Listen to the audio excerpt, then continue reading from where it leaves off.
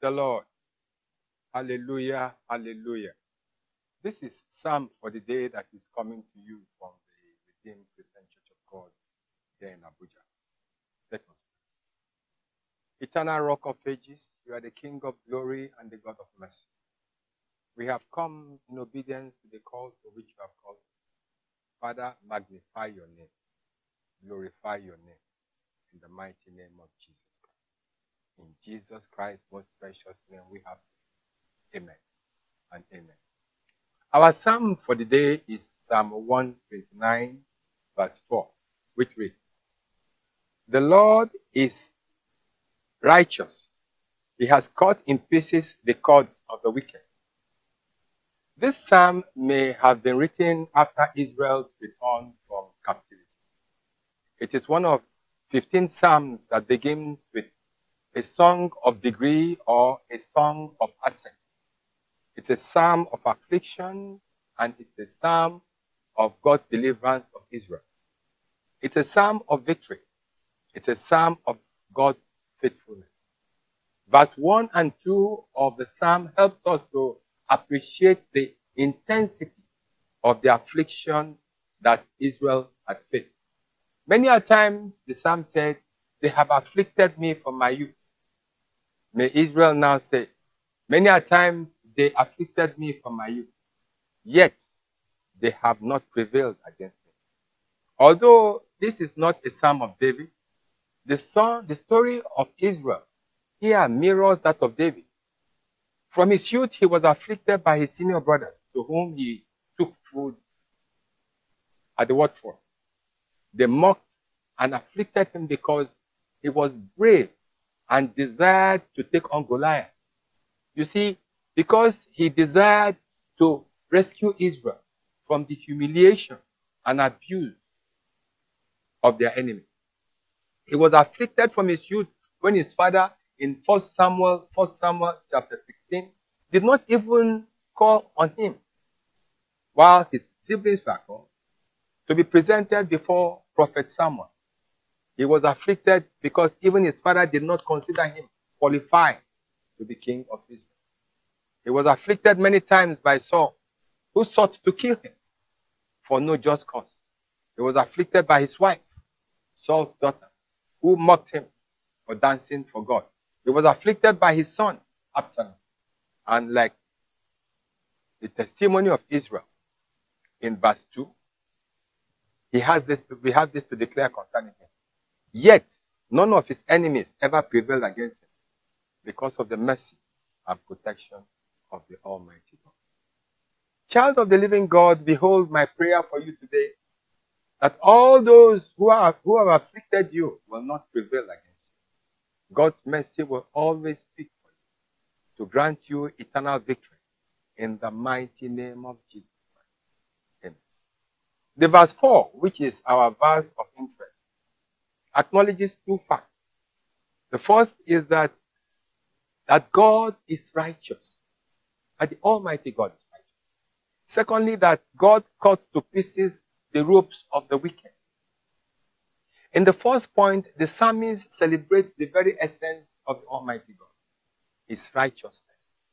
Righteousness is defined as a state of being morally correct and justifiable, or a state of being upright. Brethren, our God is indeed righteous, glorious, upright, and all-powerful. He is able to deliver and to save. The righteousness of our God demands that we also be righteous in the way we live our lives.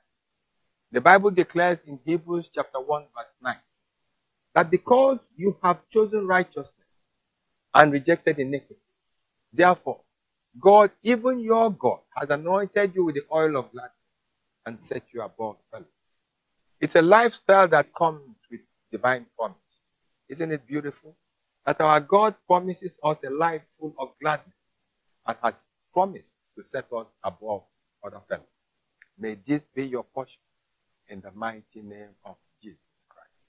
May this be your portion in the glorious name of Jesus Christ. Again, Proverbs chapter 11 verse 8 declares that the righteous man is saved from evil. And you know what? the wicked is brought in to replace it. Why? Because God has promised to help and to protect the righteous, saying again that they shall not be put to shame that put their trust in him and that do his will. The Bible declares in Proverbs chapter 29, verse 2, that when the wicked are in authority, the people weep, which is the opposite of when the righteous are in authority. The reason for this is obvious, that the righteous is guided by the fear of God to do justice, to show mercy, and to love. Brethren, the Holy Book confirms to us in Proverbs chapter 13, verse 33, that the righteous man is so blessed that he leaves a transgenerational inheritance for his children's children. This is because his inheritance is of God and is from God. An indestructible blessing from the King of Kings and the Lord of Lords. A blessing that speaks to eternity, like the eternal blessing of Abraham. Finally, the Bible declares in Proverbs 14:34 that righteousness exalts a nation and that sin is a reproach to any people. A righteous nation is exalted because it is characterized by responsible leadership. The second part of our psalm declares that God cut into pieces the cords or the ropes of the wicked. The Almighty God is the everlasting enemy of the wicked. We've already seen in Proverbs 11:8 that the wicked is brought in as a substitute for the righteous in the time of trouble. The wicked are agents of the devil. The Bible declares in it that the Bible declares that the devil's business is to go through and fro looking for who to devour. Job chapter 1, verse 7. The wicked kills. The wicked destroys peace in homes and relationships. 1 John chapter 3, verse 8 declares that Christ was made manifest to destroy the works of Satan, walking through wicked people. It was the wicked who set a trap for Daniel against the king. It was the wicked Haman who sought to destroy the people. Esther chapter 3 and chapter 4. This is why the Bible declares in Isaiah 48, verse 22, that there is no peace for the wicked. Brethren, the peace will never be ascribed to a wicked person. May all your enemies go into captivity today in the mighty name of Jesus Christ. The Almighty God is determined to deny peace to the wicked because of their works of evil. Hence, the Bible confirms in Isaiah 59, verse 19, that whenever the wicked rise up like a flood, even the Almighty God, in his infinite mercy, will raise a standard against it. God cuts the rope of the wicked to set us free from bondage and captivity. Even where we have through personal recklessness permitted the wicked access to our homes, personal lives, and space, the Almighty God promised, because of his mercy, to lose the bounds of slavery. Isaiah 49, 24 to 26 confirms this, when God promised that even the lawful captive shall be delivered. This is why Christ came and died on the cross, to free us from the agents of wickedness. 1 John chapter 3, verse 8 declares that for this purpose was the Son of Man made manifest, to destroy the works of Satan. Christ reaffirmed this in Luke chapter 4, verse 18, saying that the Spirit of the Almighty God is upon me, because he has anointed me to preach the gospel to the poor, to heal the heart, the brokenhearted, and to preach deliverance to the captive, and to recover the sight of the blind, and to set at liberty all of them that are bruised. Rejoice therefore, my friends, for God is here to do us good. In the mighty name of Jesus. Let us pray. Heavenly Father, we give you thanks and praise for this opportunity that you have perpetually given to us to reach out to your people.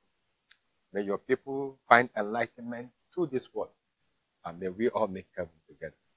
In the name of God the Father, in the name of God the Son, in the name of God the Holy Spirit. In Jesus Christ, most precious.